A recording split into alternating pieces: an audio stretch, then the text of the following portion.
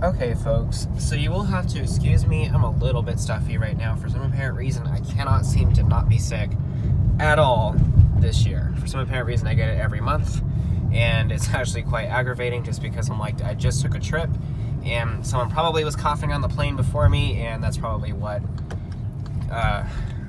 got me ill, again, for the 4th time this year. I also work in a hospital, so that's not necessarily something that, you know, I can attribute to my job, but still, it's like, when you sneeze, please don't sneeze on other people. So, we're going to do an update here on the Elantra. I did get the strut replaced along with the mount and the rubber insulators, and I have to say, it worked. And I was thinking it wouldn't work because some people have said the strut mount is the problem, and there's other people that have said the motor mount is the problem. With a car this new, I wouldn't expect the motor mounts to be a problem quite yet, considering the fact that I barely bring this car up to redline, if ever. But basically, I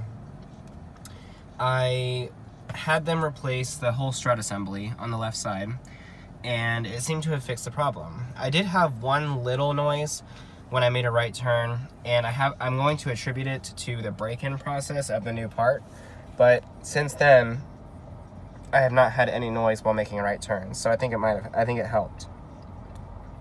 You'll have to excuse me. Like I said, I'm not feeling too great, but I wanted to give you guys an update on what was going on.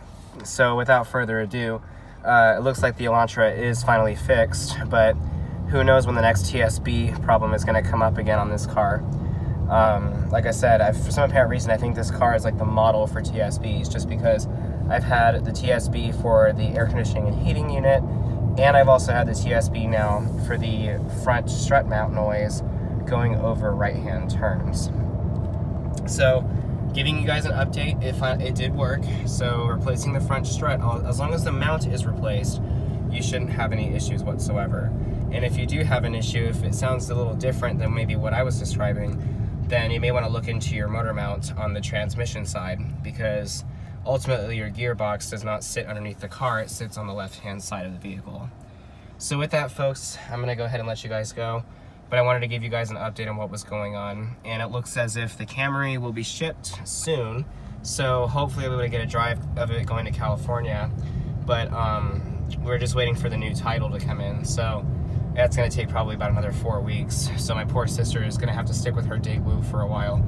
She really hates it. She's like, I really hate this vehicle. I'm just waiting for my car to get there.